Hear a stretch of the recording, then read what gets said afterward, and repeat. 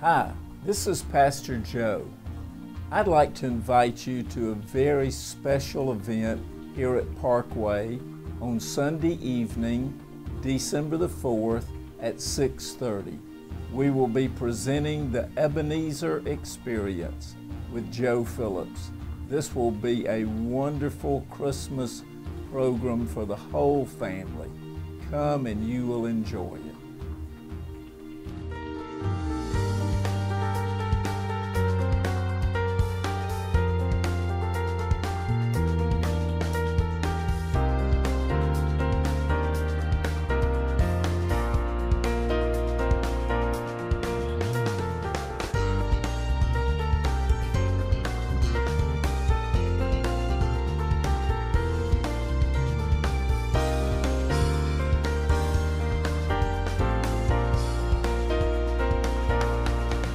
I'd like to speak to you this morning concerning a way of escape.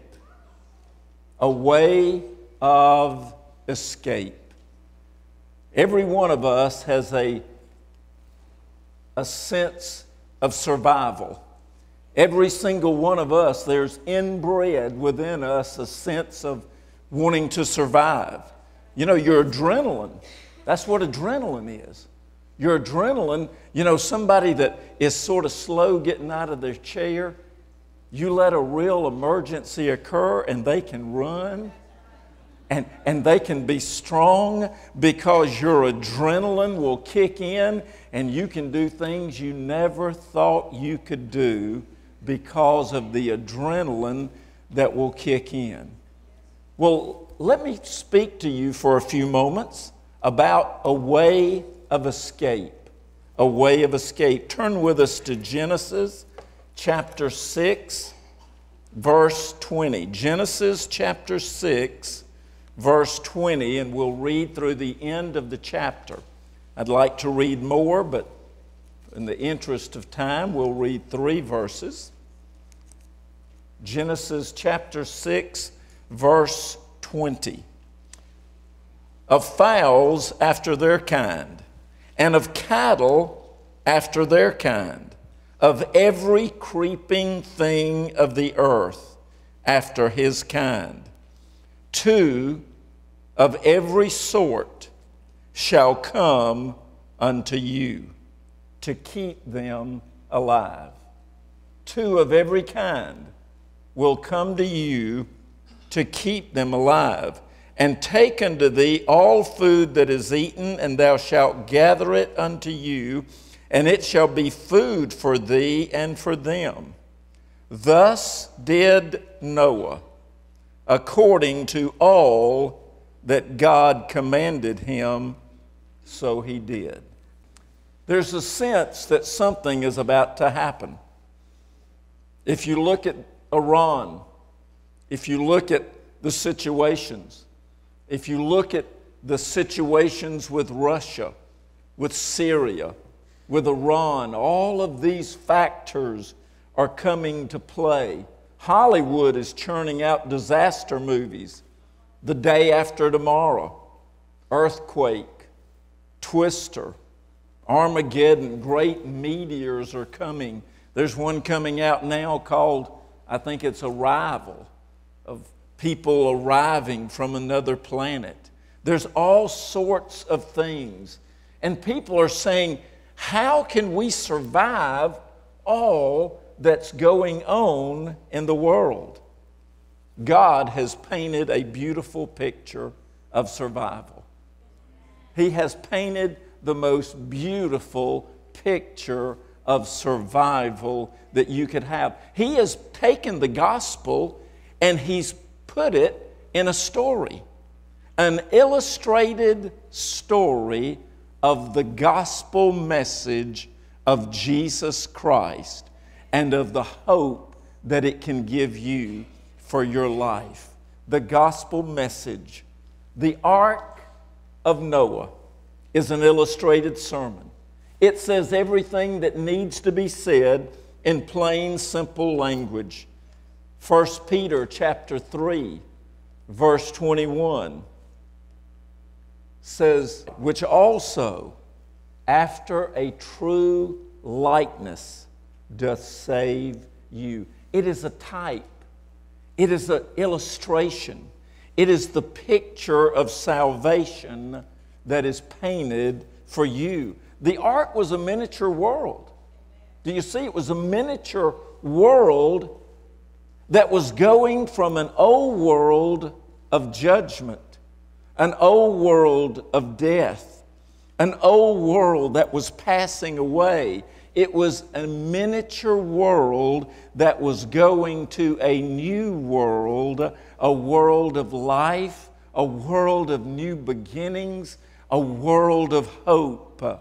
The ark was a new world. It was not a ship. It had neither sails nor oars. It didn't have a steering wheel. You know, the ark, they didn't have any steering wheel. There was no bridge for Noah to... Where's Noah? He's up on the bridge.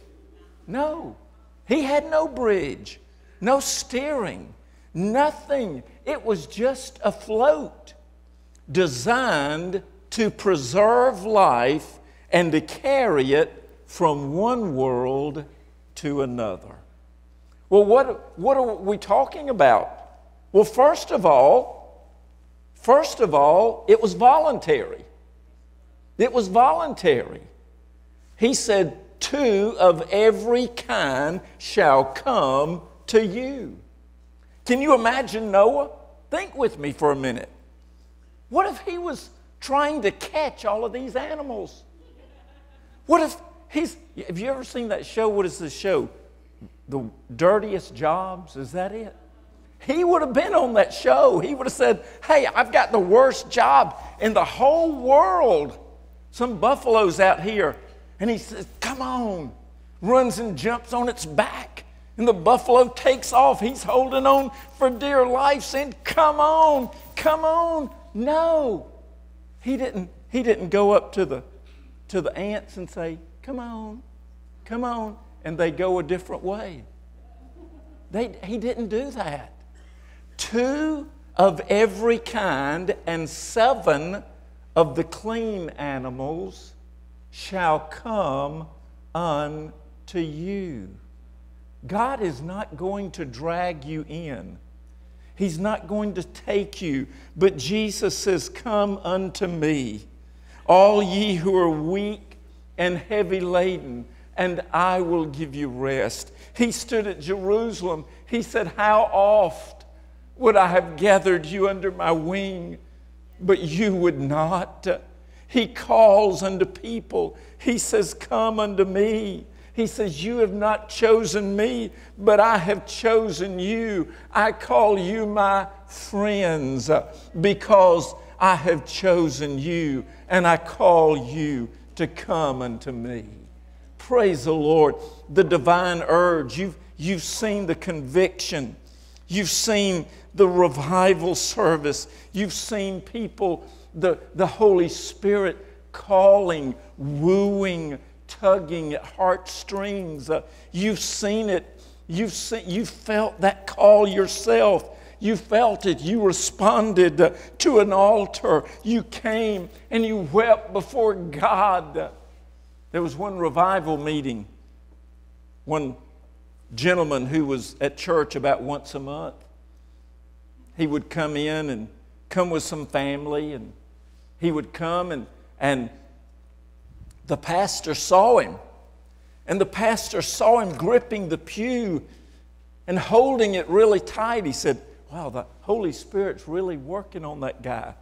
The Holy Spirit's really calling him. And he went back to him and he said, hey, would you like to come forward? And the gentleman said, no. He said, well, I see that you're moved. I see that something's talking to you. He said, no. He said, the Holy Spirit has always dealt with me. He's always called me. But I can't feel anything now. There's no call. There's no tug. There's nothing calling to me. The Bible says my spirit will not always strive with man. There comes a day when the door will close, when time shall be no more for you, there comes that moment when the door is going to close. Elijah was in the desert. God sent ravens. Ravens don't normally go in the desert, but God sent the ravens to feed Elijah there in the desert. A voluntary thing. They came because they were called. They were called of God. How many of you were called? Second, a change took place. A change took place. Something happened when they got in the ark. They had a pen, and the lions and the tigers were in this one, and the lambs were right next to them. Don't you know those lions said, "We're having lamb chops for dinner tonight"? No, a change took place. The lion and the lamb lay down together. The snake, Noah picked one up and said, "Oh no, stay in this pen and here, put him back in." It didn't bite. A change. What's going to happen in the animal kingdom? In the new kingdom, the lion and the lamb are going to lay down together. The snake will not bite. Nothing. There is nothing. I want to tell you, when Jesus Christ calls you into the ark, there will be a change in your nature. There will be a change. You'll have a new nature. The Bible says old things are passed away. All things have become new. You will have a new nature. The Bible says you will become a new creature in Christ Jesus.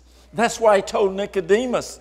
He said, "Nicodemus, you got to be born again." And he said, "I can't born again. How can I be born again?" He said, "No, Nicodemus, you've got to be born of the Spirit. You've got to be born of the Holy Spirit with a new life and a new spirit in you. The old things are passed away. The liar doesn't tell lies anymore. The one who's addicted is no longer addicted. No longer. Now all things are made new. And you're a servant of Jesus Christ. And you're glad because your name is written down in the Lamb's Book of Life. Praise the Lord. Praise the Lord.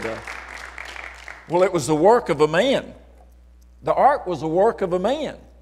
His sons helped him, but Noah pretty much built it. It was built by a carpenter. Noah didn't just go out there one day and God said, "Noah, I want you to close your eyes. I got a big surprise for you." Okay? Poof! Whoa! What an ark! That would be nice, wouldn't it? Hey, this is right here. No. He said, "Noah, here's a plan. Here's a plan. A pattern. I want you to do it exactly the way I tell you to and get to work." And Noah said, "Whoa, that's a big boat." But he got to work. 120 years he worked, and he worked, and he worked. A carpenter hammering on the nails. He worked at it. He did it according to the design. But you know what? There was a greater carpenter. There was Jesus Christ. There was Jesus who was born of a virgin. He was God, but he was man. He was fully God. Philippians said, "Who thought it not robbery to be equal with God, but voluntarily made himself of no reputation and took on the form of a servant." The greater carpenter, Jesus Christ, he did the work, and it's in his work that we're saved. Praise the Lord. Praise the Lord. He made the ark according to the divine design. Jesus said, "I can do nothing of myself. I can't do anything, but whatever I hear of the Father, that's what I speak." Jesus at 3 o'clock on a Friday afternoon, he hung there and he said, "It is finished. It is finished. The price has been paid for the sin of the whole world. The ark has been built. It has been built according to the pattern that you have given me. And it is available for whosoever will, let him come into the ark of forgiveness. Amen. Praise the Lord. It is finished. My hope is in what Christ did. It's His work alone. It's not Jesus plus something. It's not, hey, I believe in Jesus and I'm keeping 50 rules. No. He didn't say Jesus plus 50 rules. He said it's in Jesus. It's in Jesus. It's in Jesus. Jesus is the answer. Whoever comes into the ark, whoever comes into the ark of God, they can find safety and they can find hope. They can find hope. It's in Christ alone. The ringing sound of the hammer, can you hear it in the valley as Noah hammers? Ring, and it rings out, and it rings out forgiveness. It rings out hope. It rings out escape. It rings out that same hammer. That same ringing was at Calvary when they drove the spikes into His hands and into His feet. And every time the hammer hit the nail, it rang out forgiveness. It rang out hope. It rang out a new beginning for all who will come to Jesus Christ. Amen. Praise the Lord. Praise the Lord. Praise the Lord. No oar. Fourthly, no oar pulled this ark. It was God directed. It was God ordained. It was God breathed. Noah didn't have a map. He didn't say, now Noah, on the third year, the third month, you're going to be doing this. No, Noah just trusted God. He trusted God. He said, God, you said do it. I don't care if it takes 120 years. I'm going to do it. I'm going to do exactly what you said. I'm going to build it your way. You may not see the end from the beginning. You may be hammering on something and you say, this doesn't look like it makes any sense.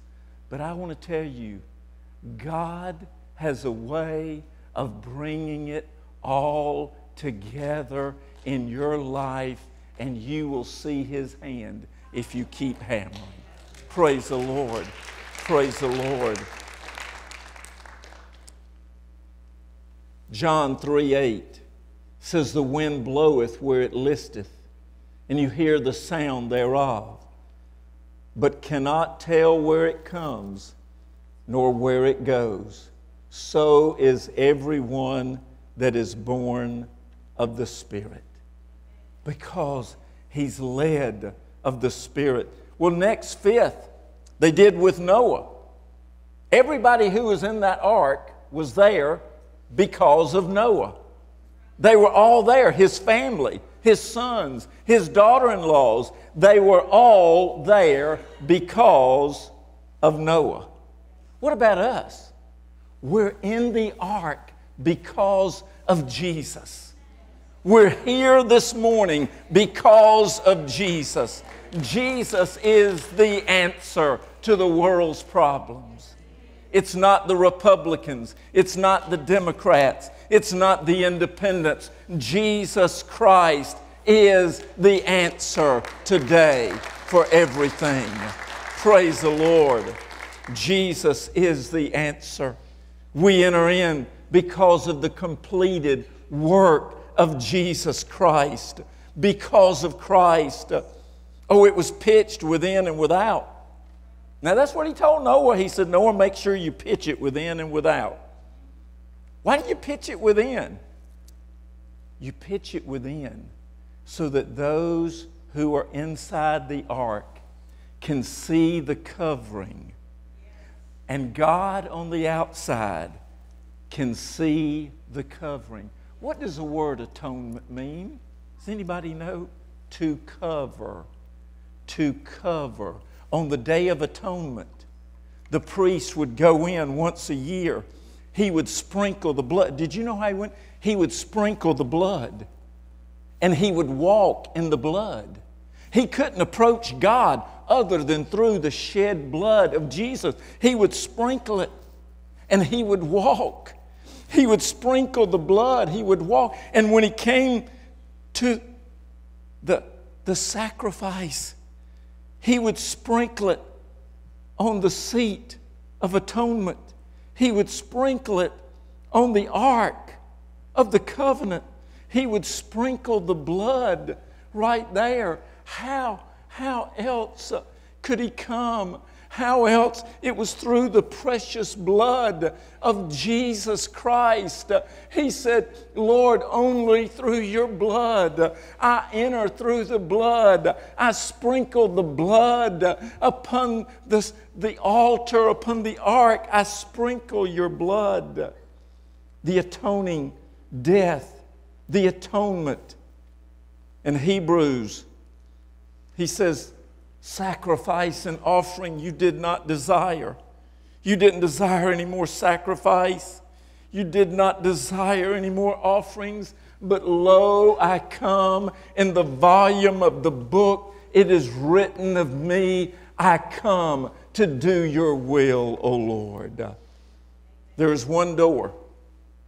6, there's one door. Wait a minute. That was silly, wasn't it? Rex, that was silly, wasn't it? How do you make a boat that big? You make a boat that big and you put one door in it. I mean, what architect would draft a boat, a huge one, and have one door? That's silly. You got to have a lot of doors. People can go in. They can go out. You got to have right? God said one door. One door. But God, one door. There's one way to heaven. There's one way. Jesus said, I am the way, the truth, and the life. No man comes unto the Father but by me. Jesus said that. He said, I am the door. He said, I am the door. You can't come in. He said, I am the way. You know, there are universalists here. Not maybe in this church, but in Macon, we have a universalist church. And they make a fine argument. They say, we're all going to heaven. We're all going to heaven. We're on different roads. We're all going to heaven on different paths, different roads. We're all going to wind up at the same place. That's not what Jesus said. Jesus was not politically correct. He said, I am the way, the truth, and the life, and no man comes to the Father but by me. If any man tries to come a different way, he is a thief and a robber, and he will not be admitted. He said, I am the door that you can go in and come out. You can worship. You can have eternal life if you will come to me. He said, I am the way. I am the way. Broad. What does the Bible say? Broad is the way to destruction, and many there be that find it. But narrow is the road to eternal life, and few there be that find it. God shut the door. Nobody could open it. He shut the door. That's what it says. It says God shut the door. Nobody could open it.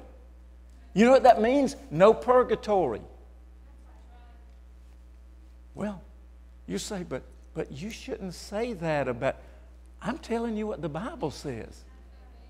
When you die, your last chance is over. Your last chance is over. That's right.